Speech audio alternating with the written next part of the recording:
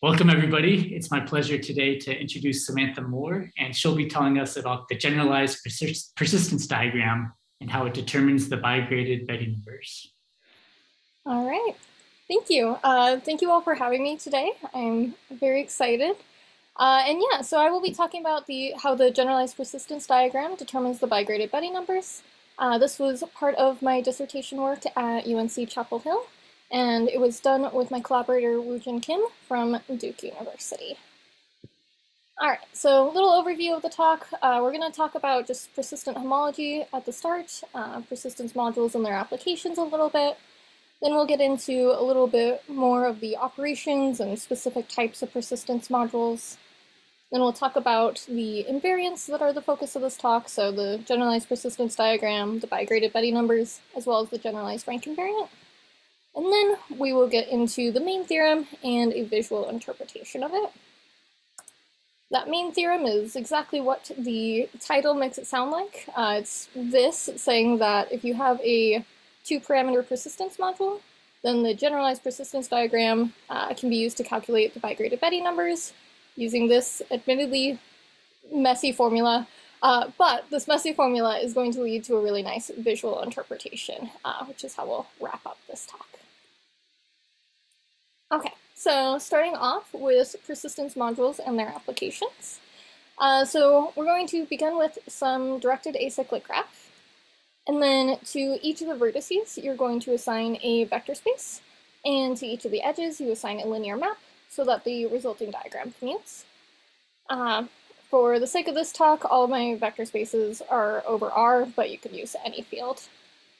And so this resulting sort of concept is called a persistence module. And sort of the classical place where persistence modules have been used, the underlying graphs have been n to the n, given sort of the typical lattice structure. So, for example, n1 is turned into a directed acyclic graph by putting a point at each p in n1, and then arrows going from n to n plus 1. And n2 is given the lattice structure where we put a point or vertex at each point in n2, and then arrows going from p to p plus 0, 1 and p plus 1, 0. Sorry, reverse the directions I just pointed. So that is, yeah, and so forth. You can give n to the n sort of this lattice structure. And the focus of today's talk is going to be on these persistence modules with the underlying graph n2. So we'll call those n2 persistence modules or two-parameter persistence modules. Okay. So I'll talk a little bit briefly about applications. Admittedly, this is not very much at all what I do, but it's also always worthy of talking about why we might care about persistence modules. So the idea is, given any data set, you can create a persistence module, especially data sets within metric spaces. So for example, if I start with this data set, which I'm thinking about as lying within Euclidean space with the typical Euclidean metric, I can create a persistence module from this in the following way. First thing I'm going to do is I'm going to, for each epsilon in R, I'm going to think about the picture that I get when I have an epsilon ball around my data set. So this is just showing as epsilon increases what some of those pictures look like. And then for each epsilon, I'm going to look at that picture and create a related simplicial complex. The thing that I'm really paying attention to is just how many balls are overlapping at a given point. So for example, when epsilon is 0, I have no overlapping, so I just have a 0 simplex for each of the points in my data set. And for a while, that's still true, that the epsilon balls will not overlap at all, so I'm still going to just have a 0 simplex for each of the points in my data set. Then eventually, we start getting some overlap, so these two epsilon balls now overlap, so we represent that with a 1 simplex. Now, these two balls overlap as well, so we get another 1 simplex. And now we have 3 of them overlapping, so now we get a 2 simplex, and so forth. So for each epsilon in R, I've now got a simplicial complex. And in fact, these are going to include into each other. So this picture includes over here and so forth. It's always going to include to the right. And so with that, we can take any homology and we'll get a persistence module. So for example, I took, I think, zeroth homology to get this persistence module. Basically just keeping track of the connected components and how they're mapping to each other under those inclusion maps. So what we've done so far is we took a data set, we created some sort of set of related topological spaces, and then we applied homology and we got a persistence module. And what we can do with this now is we can study the properties of the persistence module, things like the structure, its invariants, and so forth. We can pull it back, pull that information back, and get some information about the shape of the topological spaces that we had built up. And then pull it back further and get information about the shape of the data itself. So this is sort of the full persistent homology pipeline. My work primarily lies in this arrow, and that's what we're going to be talking about today, is lying within this arrow. So looking at persistence modules and studying their invariants. All right. So that was persistence modules and their applications. So now I'm going to talk about a little bit more vocab related to persistence modules. So the direct sum of two persistence modules M and N is going to be, again, a persistence module with the same underlying graph. And we're just going to take the direct sum sort of pointwise. So if we take this module, direct sum this module, we get this module by taking, say, so we do R, direct sum R, gives us R2 here. R, direct sum R2 gives us R3 here. R3, direct sum R2 gives us R5, and so forth. So just pointwise direct summing the vector spaces, and similar for the maps. So for example, take the projection map, direct sum the identity map on R2, and that's the map we assign here. So given two modules, we can take their direct sum and create a new persistence module. Indecomposable modules are the modules that can't be broken down any further using direct sum. So in particular, if your module M can be written as M1 direct sum M2, then you need that either M1 or M2 to be the zero module. So zero vector spaces everywhere and zero maps everywhere. If that's always true whenever M is written as a direct sum, then we say that M is an indecomposable persistence module. The Kroll-Schmidt-Remak theorem says that any finite persistence module can be written as a direct sum of indecomposable modules, or is isomorphic to a direct sum of indecomposable modules. And since indecomposable modules can't be broken down any further with direct sum, this slide really is saying that indecomposable modules are building blocks for all persistence modules.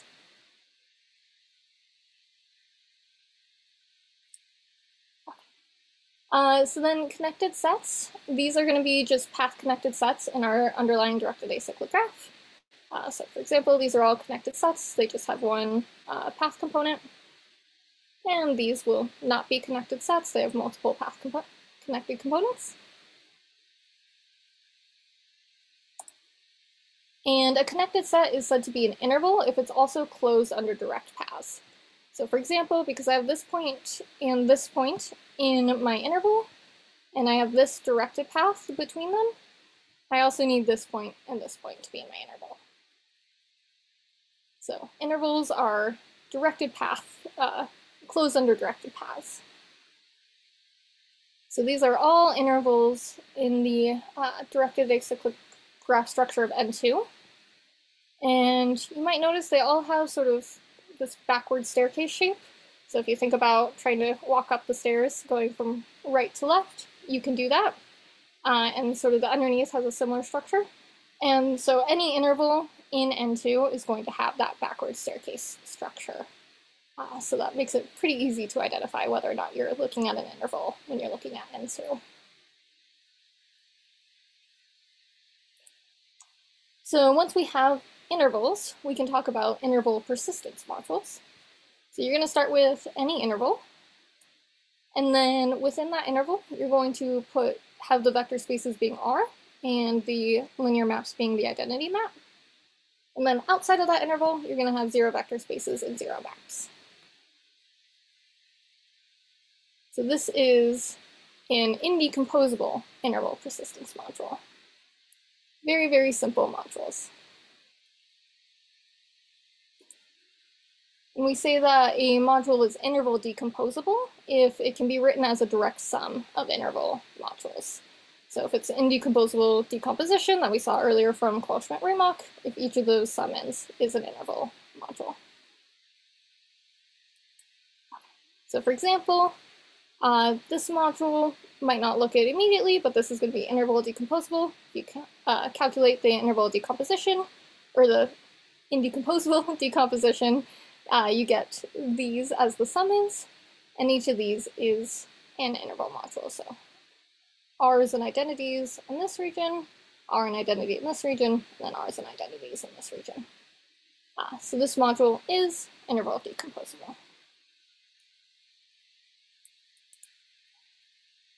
All right. I feel like I'm talking very fast. Please feel free to put questions in the chat if you have any. But otherwise, we are now moving on to invariants.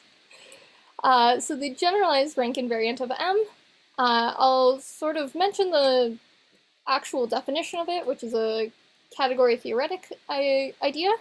And then I'll actually go into a equivalent sort of formula that is more how I prefer to think of it. So if this slide doesn't quite make sense to you, don't worry about that. So the generalized rank invariant, you're going to give me a module M and a connected set J. And the rank of M at J, it's going to be an integer. In particular, it's the rank of the canonical limit to colimit map of M being restricted to J. So M restricted to J, that is a module with underlying graph J. And then you can calculate the limit and the colimit and look at the rank of that map. Again, if that is not a concept that you're super familiar with, don't worry about it. It's not how I think about it. I think about it in this way, that I think is a little bit more intuitive. So by a theorem by Chambers and Letcher, the rank of M at J can also be calculated in this way. So we're going to start with our module M and our connected set J. And first thing we're going to do is we're going to delete the rest of M. We only care about M restricted to J. And then once we have M restricted to J, calculate the indecomposable decomposition. And what I'm looking for are the copies of the interval module with full support. So I'm looking for where I have R's everywhere and identity maps between. So I can delete everything else. And the rank of M at J is going to be the number of those summons. So we had just one summoned of the interval module with full support, so the rank of M on that connected set J is 1. Oh. So that is the rank invariant of M. And if J prime were sort of a connected subset of J, then the rank at J prime would be at least as large. Is that right? Yes. Yes, because of exactly this concept. If you're restricting to sort of smaller, you can possibly have more full support identity or interval modules, but you certainly can't have fewer. Mm-hmm. Yeah. Yes. So then the generalized persistence diagram. This is also going to be a function from the set of connected sets into the set of integers. And it's going to be, in fact, the unique function such that this holds. So the rank of M on some connected set I is going to be equal to the generalized persistence diagram values of M on connected sets J, which contain I. In other words, if you've seen this vocabulary before, the generalized persistence diagram is the Mobius inversion of the generalized rank invariant over the poset, which is the connected interval, or the connected sets, given sort of this partial ordering. Again, there's a nice formula, which is how I prefer to think of the generalized persistence diagram. So equivalent to that, by a theorem by Kim and Mémoli, we can calculate the generalized persistence diagram as follows. So the diagram value of M on a connected set J is going to be an alternating sum of rank values of M on connected sets I, which are sort of nearby. I think this is clearest in an example what that formula really is saying. So for example, what that formula says for this calculation, if I wanted to calculate the diagram of M on this connected set, first thing I'm going to do is I'm going to look at the neighboring points to that connected set. So I have just 3 neighboring points to this connected set. And then I'm going to do my alternating sum based on how many of those neighboring points I add in. So first I'm going to do the rank of M just on that original set, not adding in any of the connected points and any of the neighboring points, and so I'm going to have a positive sign. Then I'm going to start adding in one of the neighboring points at a time, and I'm going to switch my sign. So I'll subtract off the rank of M on the connected set union this one neighboring point, connected set union this one neighboring point, and the rank of M on this connected set union this neighboring point. Now I've run out of singletons to add in, so I'll add in 2 points at a time, and again switch my sign. So now I'm adding the rank value of M on the original set union these 2 neighbors, adding the rank of M on the original set union these 2 neighbors, and adding the rank of M on the original set union these 2 neighbors. Then I ran out of pairs of neighbors, so now I'll add in all 3 of the neighboring points and again switch my sign. So I'll subtract off the rank of M on the original set union these 3 neighbors. So in general, the diagram value of M, you're going to hand me a connected set, and it's just going to be an alternating sum of rank values on sort of nearby connected sets.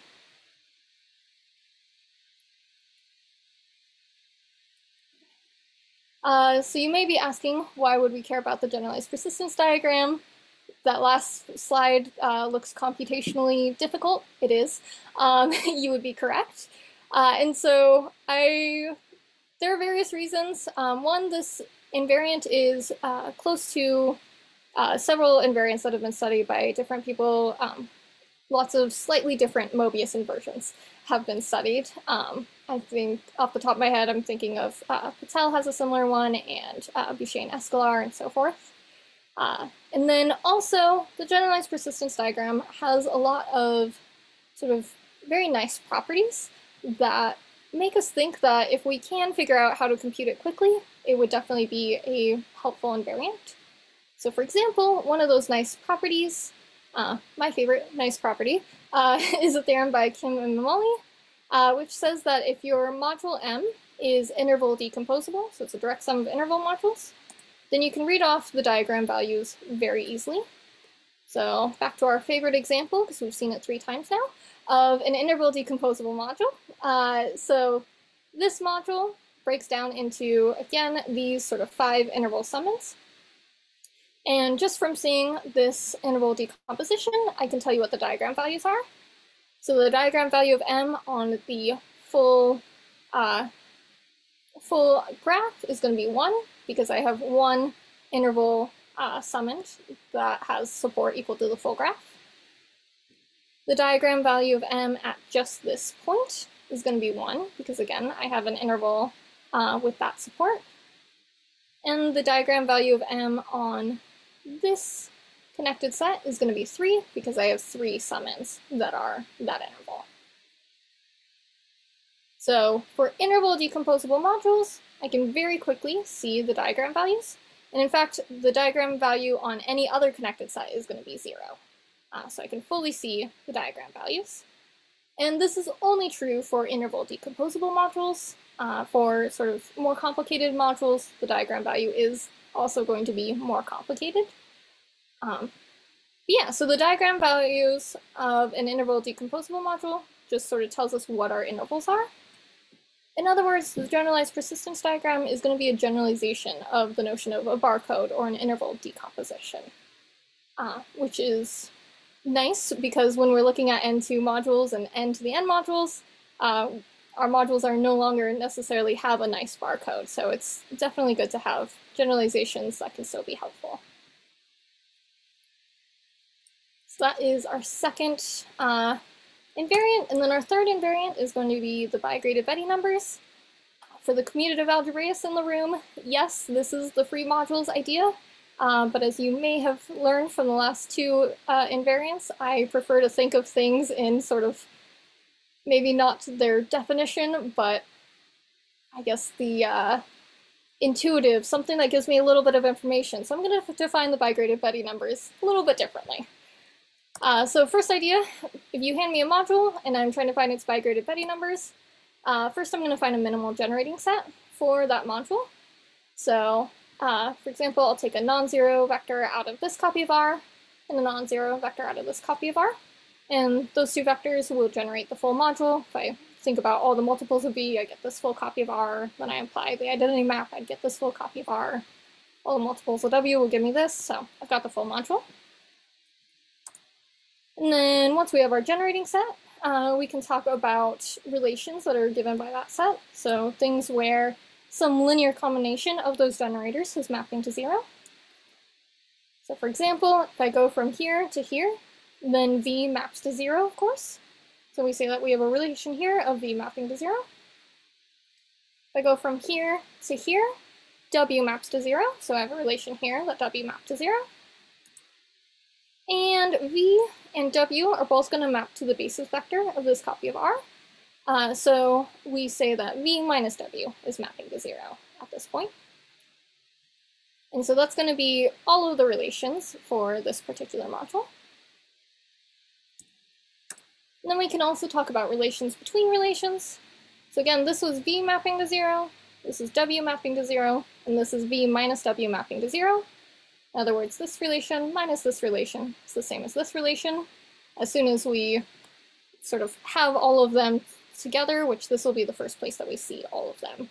So we get a relation between relations here, which is that the green relation minus the orange one equals the blue one. So for any N2 module, you can play this game, find the generators, the relations, and the relations between relations. And the Bigraded Betti numbers is basically just going to count where those things are occurring and how many of them are occurring. So if we have an N2 module M and some point P in N2, the 0th Bigraded Betti number of M at P is just telling you how many generators you have of M at P.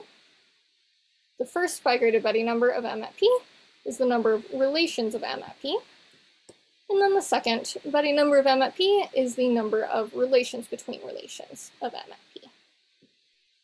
So a question here, do you want sort of a minimal resolution? Yes, sorry, I said that out loud. You definitely need to start with a minimal generating set. Yes. I see. But then any minimal generating, any minimal way of doing it gives the same numbers. Yes. Yep. Cool. Thanks. Mm-hmm. All right. So for example, keep clicking too many times. So in this example, the 0th Bigraded Betti numbers are going to be 1 here and here, because we have one generator at each of these points.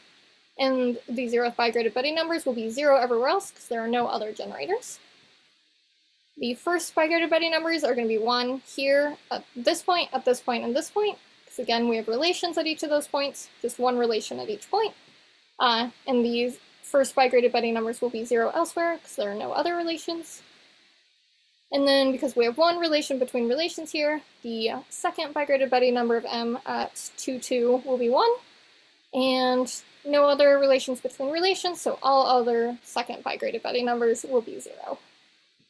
So it's just counting where our generators, relations, and relations between relations are occurring, as well as how many are occurring at that given point. So Bigraded Betti numbers actually have a pretty nice visual interpretation if your module is interval decomposable. And so this will relate to that visual interpretation that I'm talking about later with our main theorem. So I wanted to talk about this for a minute. So we're going to start with an interval decomposable 2-parameter module M. So for example, this module. And the first thing that we're going to do is just sort of go back to think about the underlying intervals. And that each of those underlying intervals, we're going to extend. So this is an interval in N2. We're going to extend it to an interval in R2 by replacing each point P in my interval. Let's look at this point P. So each point P, you're going to replace by the sort of square from P to P plus 1, 1. And you're going to have closed lower boundaries and open upper boundaries. So this point P gets extended to this square with closed lower boundaries and open upper boundaries. So now I have an interval in R2. In that interval in R2, we can look at each of the corners and classify them. So for example, this is going to be a 0th type corner because, first of all, my module sort of lies above it, and I have closed boundaries. So this point and this point are both going to be 0th type corners. Then this corner, this corner, this corner, and this corner, these are all going to be 1st type corners. So for example, this one looks like this picture, so it's a 1st type. And then these 2 corners are going to be 2nd type corners. So every corner in your interval is going to have an associated type. And the Betti numbers are very, very easy to read once you have that picture sorted out and you've assigned your corner types. So the jth bigraded Betti number of M at P is going to be equal to the number of type J corner points that you have when you've extended each of your intervals in this way at P. So for example, we started with an interval module that led to this sort of extended interval. And so for that module, because at 2, 0, we have a type 1, sorry, nope, that should say type 0. We have a type 0 corner point, so the 0th Betti-graded number of M at 2, 0 will be 1, because we have a 0th type corner point. So yeah, this should be 0 here. And so forth. So very quick to read once you've assigned your corner types.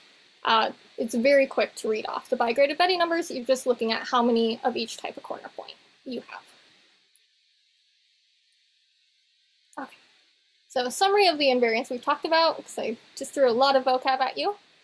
So the rank invariant of M, you're going to give me a connected set J, and I'm going to delete everything else, look at the indecomposable decomposition, and count how many full support interval modules I have. So you give me a connected set, and I'm going to hand you back an integer. Generalized persistence diagram, same thing. You're going to hand me a connected set, and I'm going to give you back an integer. And the way that I do that is going to be an alternating sum of rank values of M on nearby connected sets. And then our bigraded Betti numbers, these count, so 0th ones count the number of generators, 1st ones count the number of relations, and 2nd ones count the number of relations between relations. And with that, we can get to our main theorem and the interpretation of it. So, main theorem, this is, again, joint work with Wooj and Kim. But what we found is this formula for calculating the bigraded Betti numbers from the generalized persistence diagram. Again, this is a bit of a messy formula, I will fully admit, and this will not be computationally very quick, but there are sort of 2 reasons why we do like this result. First, I think it just gives us more motivation for why we should be looking at the generalized persistence diagram and trying to compute it quickly, because here's yet another invariant that we care about that the generalized persistence diagram can recover. And second, this formula, as complicated as it is, it actually leads to a really nice visual interpretation, which is as follows. So we're going to do a very similar thing to what we did earlier with the intervals and the bigraded Betti numbers. So I'm going to start with any connected set, and I'm going to extend it exactly how we did before. So each point P extends to that square with open boundaries and closed lower boundaries. And now we have, again, we're going to assign corner types to each corner. We have more things that qualify as a first type corner. In particular, because we started with a connected set this time and not just an interval, we might have some more complicated pictures. But yeah, so every corner in our extended connected set now has an associated type. And we can use this to read off the Bigraded Betti numbers from the diagram values. So the jth Betti number of M at P is going to be the sum of diagram values of M on sets I, connected sets I, such that P is a type J corner point of the extended interval that comes from I. So again, Bigraded Betti number, it's just going to be a sum of diagram values, and you only add up the diagram values where P is a type J corner point of the extended interval. So once we know the diagram values and we've looked at our pictures, we can very quickly read off the Bigraded Betti numbers. In particular, for example, let's look at this. Let's say we have a module M, and these are the extended intervals, or the extended connected sets coming from the diagram. So in particular, the diagram of M on, let's see, it would be this connected set will be 1. So the blue ones, the diagram values are going to be 1. The red one is going to be negative for that set. So we had diagram value of M on this connected set was 1. We extend it to this interval. Diagram value of M on this connected set is 1. We extend it to this connected set for the R2 version. Diagram value of M on this connected set is 1. Extend it to this connected set. And the diagram value on this connected set is -1. We've extended to this connected set. So this is sort of the diagram value and the extended intervals all written down in 1. So again, if we look at our formula, we can now really quickly read off the Bigraded Betti numbers of our module. So for example, the second Bigraded Betti number of M at 3, 0. So we're going to look at 3, 0, and we're looking for type 2. Nope, type 1 corner points. My goodness. Okay, sorry. We're looking for type 1 corner points, so first Bigraded Betti number. So type 1 corner points are notated with stars. So at 3, 0, I'm going to have 1 type 1 from this. So I add in the diagram value on this connected set, which was 1. I have a type 1 at 3, 0 from here. So I add in the diagram value from this set, which was 1. And then I have a type 1 corner point in this extended interval, so I add in the diagram value here, which was -1. So all in all, the first Bigraded Betti number of M at 3, 0 is going to be just 1. Similarly, if I wanted 0, 2, did I manage to say the correct one? Yes, so the first Bigraded Betti number of M at 0, 2, again, I'm going to look for type 1 corner points at 0, 2. So I have a type 1 from this extended interval. So I'll add in the diagram value from here, which was 1. And then I won't have any other type 1 corner points at 0, 2. So I don't add anything else in. So the Bigraded Betti number of my module M at 0, 2 will just be 1. And so forth. So very quick to read once you have your extended intervals and your diagram values.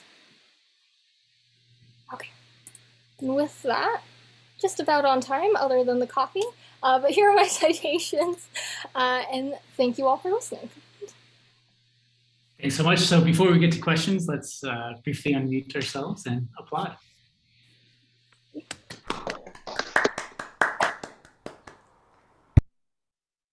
Questions for Samantha? Yeah, I have a question. Mm-hmm. So maybe I missed something, but does any of this go through for non-interval decomposable modules? Oh, goodness. Yes, thank you. Sorry, I meant to make that clear. So let's see if I can only go back enough. So this theorem actually holds for all N2 persistence modules. And so this visual interpretation that was resulting will also hold for all N2 persistence modules, not just interval modules. So yeah, our main result is for any, I guess, finite N2 persistence module. But yes, much more broad than just interval decomposable. Thank you. Can I go over how I decide between dashed and solid line in the visual? Yes, so when we extend, the idea is just basically you want your upper boundaries to be open and your lower boundaries to be closed. Yes, and I think at these two corner points, it's going to be open. But yeah, once you've extended, you just want the top boundaries to be open and the bottom ones to be closed.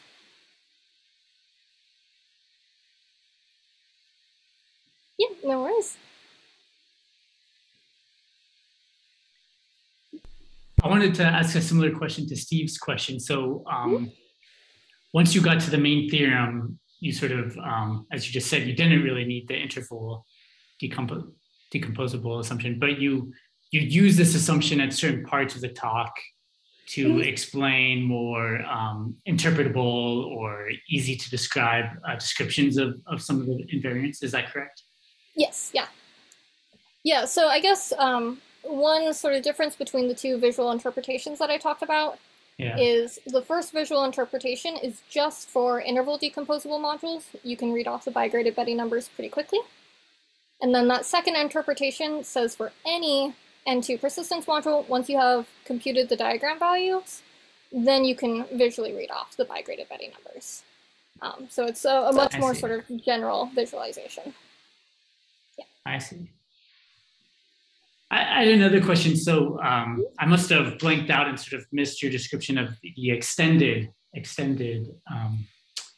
interval. So you just extend up and to the right? Yeah, I see. So each point P, you just extend to sort of the square from P to P plus 1, 1. And you're gonna have closed lower boundaries and open upper boundaries when you do that extension. Oh, okay. So it's just, this is the picture of what you mean by the extension. Yes, yeah, this is all I mean. Go from the N2 module to the extended slightly up and to the right R2 interval or connected set. Yeah. To give, the closed lower boundary and mostly open upper boundaries you just got. Yeah, okay. Yeah. Yeah, this extension isn't, I guess, quite entirely necessary. You could define your types of corner points using this, but the extension just makes it a little bit clearer and nicer to draw the corner types. So, yeah. Oh, no, I really like the visual interpretation. Yes. So do we, especially after we were staring down this formula going, So, yes.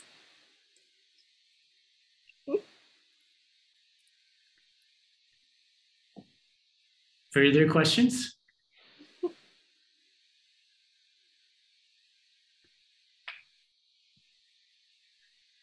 Well, if not, let's end at least the recorded portion here. So thanks so much, Samantha, for a fantastic talk. Awesome, thank you.